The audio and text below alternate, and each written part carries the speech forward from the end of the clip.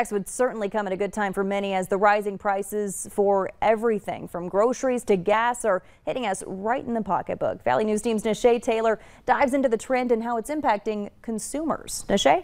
Yeah, Stacey, according to local economists, for an healthy economy, inflation typically should be around 2%, but as of September, it has risen up to 5.4%. Let's get this working here.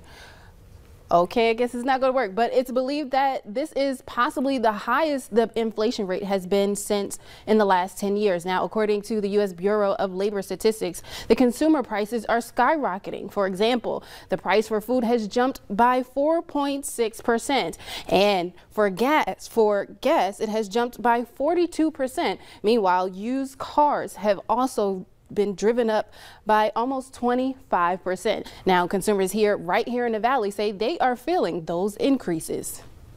Came in here, I was like, oh, it's 309, 3099 for gas instead of 299. I was like, oh no. Some locals are feeling the sticker shock of rising prices for some consumer goods like gas. Most people, I don't like spending more money, but I kind of understand, like, we got to print more money, we got to do that kind of thing. Just inflation's just gonna happen. But the rate of inflation has been unprecedented just in the last year.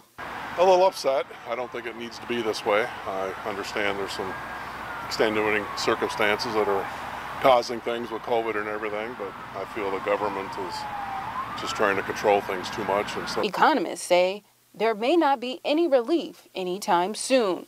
And some local consumers say they worry for those that may not be able to afford the increasing prices. It hasn't affected me too much, but obviously, I have the income where I can absorb it, but some people, it's harder on some people, I can guarantee you that. So one couple visiting from Montana says they too have noticed a spike in the price of goods. Grocery items keep being reported anywhere from 5 to 10% higher than last year. But what I've seen in all the stores that we typically frequent is closer to 30% of an increase. But the couple says it's not just gas and food prices that are going up. The price of accommodations is even higher as well. I was noticing some of the prices of some of the hotels that would normally be around $100 a night are $130, $140 a night now. What could be the root behind the change in inflation? Economists say federal spending, the demand for goods and services, limited product supplies, and staffing shortages are some of what may be driving up prices.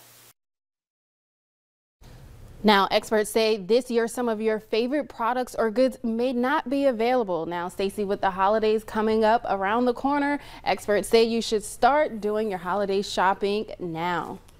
I know, we keep saying that and I just keep not doing it. I gotta start listening. Well, yeah, you better check your list. Exactly.